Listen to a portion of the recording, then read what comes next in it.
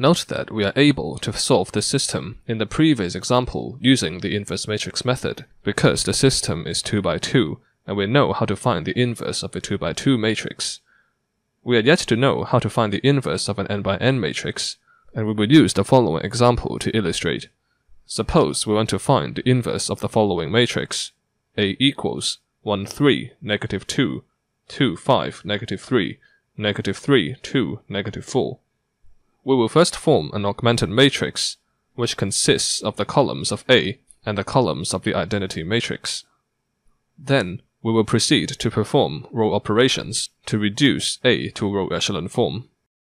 Observe that the top left entry of A is already 1, so we proceed to make the entries below the leading one to 0. So we replace the second row by the second row minus 2 times the first row, and replace the third row by the third row plus 3 times the first row. We obtain the following augmented matrix. Notice that the entries of the identity matrix are also changed. Next, the leading entry in the second row is negative 1, so we multiply the second row by negative 1 to create a leading one. After that, we make the entry below the leading one to 0. That means that we replace the third row by the third row minus 11 times the second row. We obtain the following augmented matrix. Now A is in row echelon form, but we will continue to perform more row operations to change all the entries above the leading ones to 0, so that the left matrix becomes the identity matrix. So we continue by making the entry above the leading one in the second row to 0. We can do so by subtracting 3 times the second row from the first row. It remains to make the entries above the leading one in the third row to 0, and we can do so by subtracting the third row from the first row and adding the third row to the second row. We obtain this augmented matrix.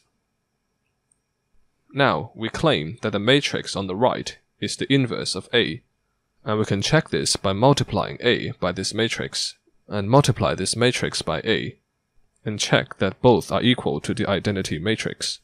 If we multiply A by this matrix, the top left entry equals 1 times 14 plus 3 times negative 17 plus negative 2 times negative 19, which equals 14 minus 51 plus 38, which equals 1. Similarly, we obtain the rest of the entries in the matrix product, and indeed we obtain the identity matrix. Hence, the inverse of A is the matrix 14, negative 8, negative 1, negative 17, 10, 1, negative 19, 11, and 1.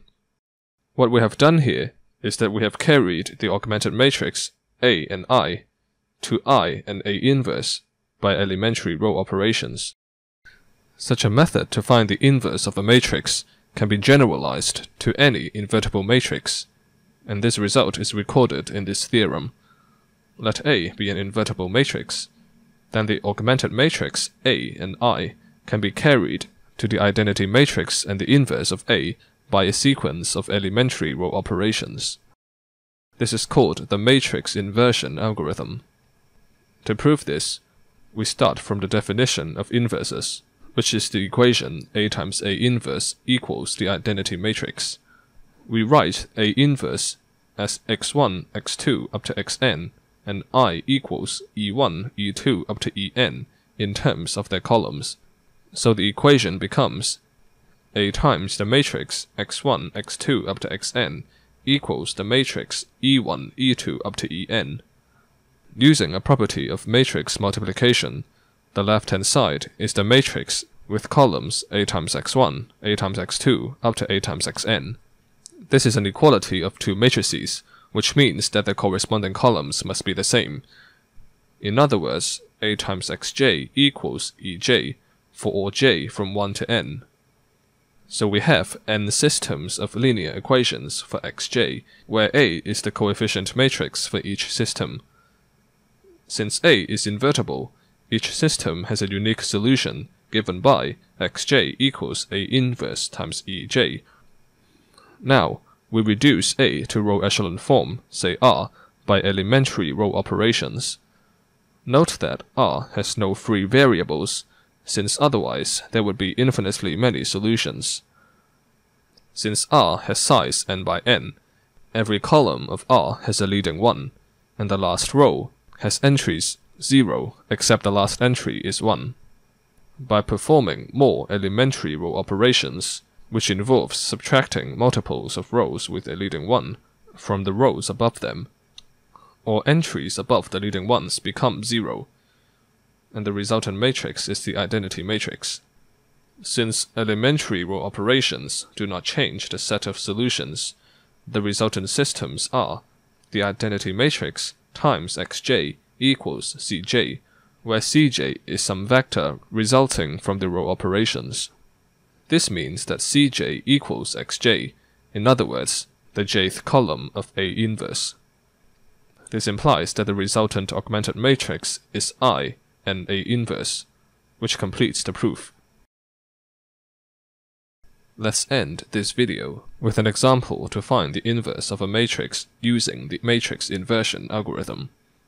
Consider the matrix A, which equals 1, 2, -1, 0, 1, 1, 1, 0, 2.